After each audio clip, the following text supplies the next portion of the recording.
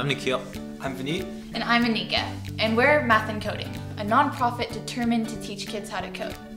That's why we built this board game, Coding Farmers. Coding Farmers teaches kids the basic concepts of coding and introduces them to Java programming. Each kid has 3 cards, and on these cards there's written instructions, and then there's a translation of sort into Java code. The kids use these cards to get from the beginning of the board to the farmhouse. And on each turn, they choose one card strategically in order to jump over boulders, avoid streams, relax at rest areas, and recharge at windmills. Overall, the game was designed to be as fun as possible to play. I used a genetic algorithm in order to optimize literally how fun the game was supposed to be.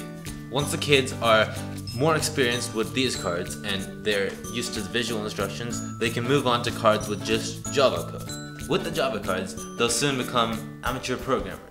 And they just thought they were playing a board game. We tested out this board game on kids in our coding sessions and in after-school clubs. We found that it was very well received, and most kids were able to play with just the Java cards after a couple of rounds of playing the game. But we need your help. We need $6,000 to manufacture the board game. All of the profits that come from this board game will go directly to our organization, where we'll work on expanding and reaching out to more kids. Yeah, so programming is really just like learning another language, and it's much easier to start from a younger age. We all really love programming, and we think it's really useful. Programming not only helps with difficult activities, but it also helps with giving us a different viewpoint and a different perspective on everyday problems. In 5 years, 10 years, or even 20 years, programming is going to be a part of every job and every field. So really, programming isn't just for the programmers. Whether you're a scientist, An artist, or a teacher, programming gives you life skills. and it opens new doors we may have never noticed before.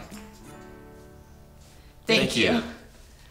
You have a dice, and you have these cards. Some cards you need to die for, some you don't. It's a fun game that's a brain stretcher at the same time. Now the first one to win.